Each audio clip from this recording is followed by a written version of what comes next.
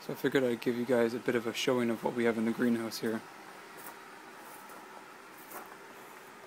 I'll start you off with the Indian sweet lime. We started this from seed. As you can see, the height of that plant right there. I would say this is about 6 months to a year. There's peppermint geranium that we took a cutting of. It needs replanting and it's kind of getting dried out in the soil and everything. Here we have a licorice flag.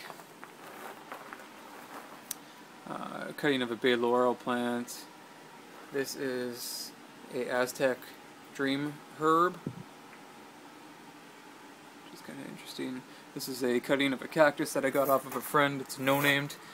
I'm not sure of the variety. If anybody can tell what it is, please let me know. Post in the comment section below.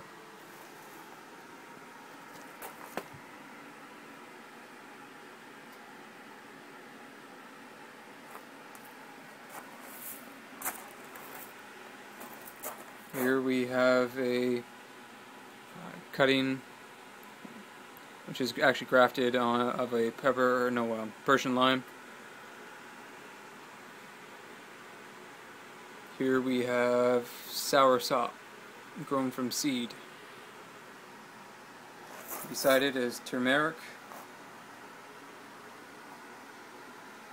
which is a rhizome. We also have a ginger growing outside. Underneath is a Spanish lime. We grew that from seed as well. Here is a Kaffir lime. It's about a 5-6 foot tall tree. Behind it is a bay laurel, or a bay leaf.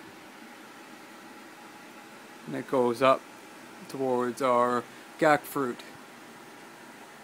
which is a really interesting fruit. It's all kind of spiky and it's got a really intense orange color on the inside. Really, it's got some good possibilities for culinary use, in my opinion.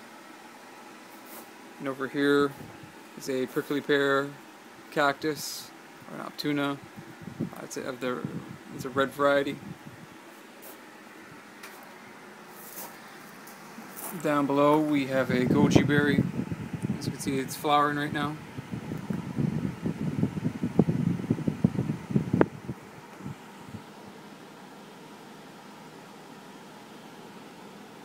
There's actually a little berry over here.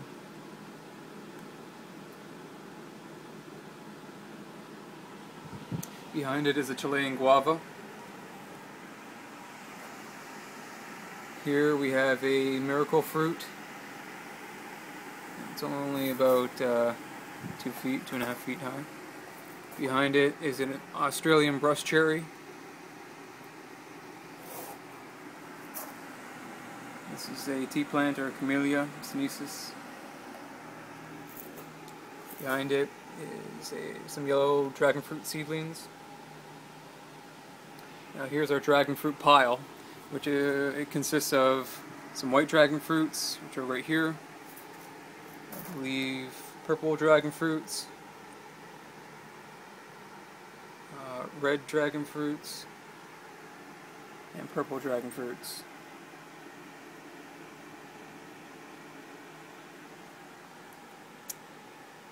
This is a pineapple plant that we just kind of cut off from one of our plants inside. I'm not exactly sure of the variety.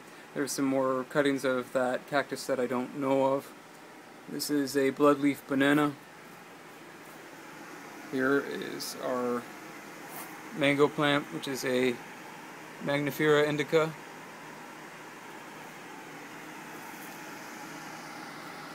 Beneath we have some Jeruk limau, or Citrus amblycarpa.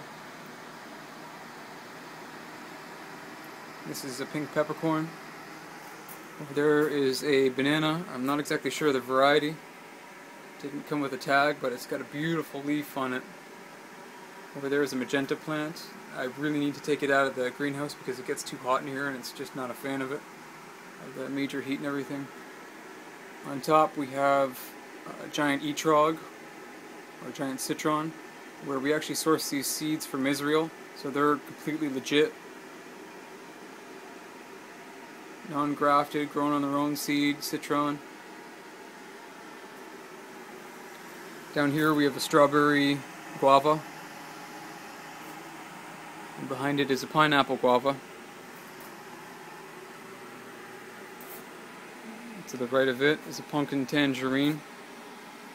It's actually got tangerines all over it right now. Friggin' bee nearly stung me right there.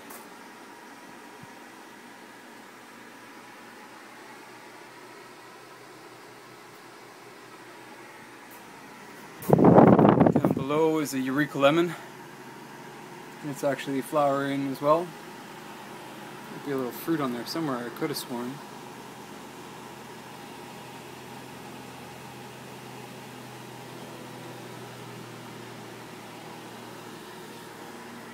Beside it is an apple guava. It's a pink apple guava. Beneath is a seed variety I'm not sure I even ordered, but once I looked it up I was very excited that I got it. It's a nootropic, and I can't pronounce the name. It's celastras paniculatus, I believe. And this is supposed to be very interesting as a nootropic. So, interesting find, really. This is a key lime, and it's bursting with flowers and fruit right now. Keep in mind, all of this is organic.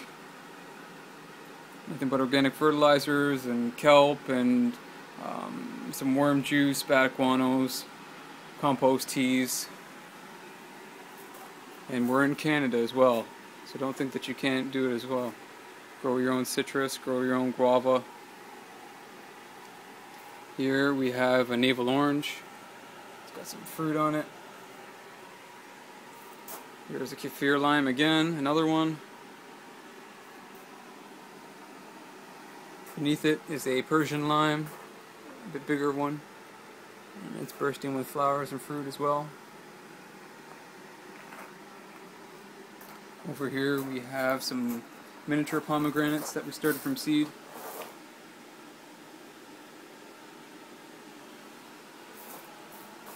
This is a Barbados cherry.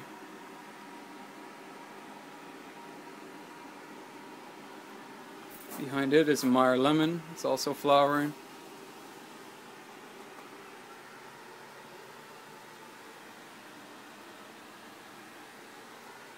And this is a Star Ruby grapefruit. Beneath is our Ponderosa Lemon. It actually had a bug problem in the other room, so I was spraying it with a bunch of things from rock dust and molasses, and I'm not sure what I used, but it created a sticky substance like on the leaves, and it was almost impossible to get off, to the point that it was smothering the plant.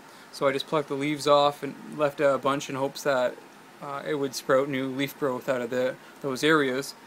Luckily the plant was strong enough and it survived and did exactly what I thought it was going to do.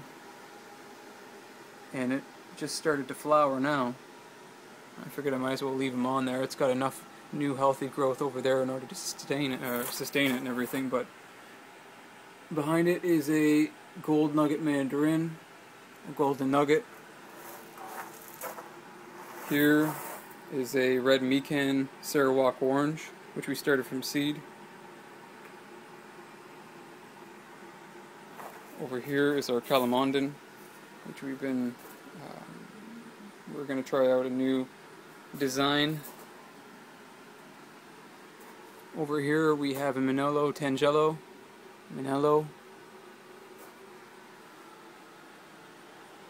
and behind it is a Moro blood orange. Up here we have another gack fruit. So you see what you can pack into a small area. And we're actually going to be bringing in more citrus. A few of our ones that we just still have outside. Which are Rio red grapefruit. Just a nice big tall tree. Super trunk on there. Another Navel Orange, which is flowering. Nice big orange on there.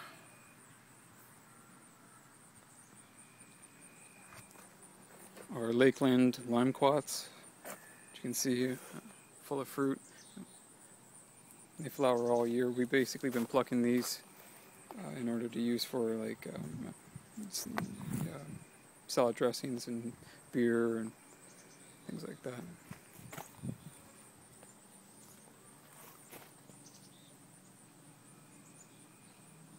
They have a really interesting floral, like lime taste. Over here we had this plant. This is a San Marzano tomato. We were going to sell this, but it never ended up being bought. And it just laid here on the wood chips and produced unbelievable results. So what we're going to do is try this again next year, just growing on wood chips with rock dust and see how this turns out. You can see some of the tomatoes down there. It's being guarded by this super arachnid.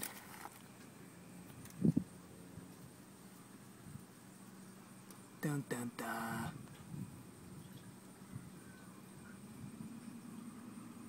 Talk about protection.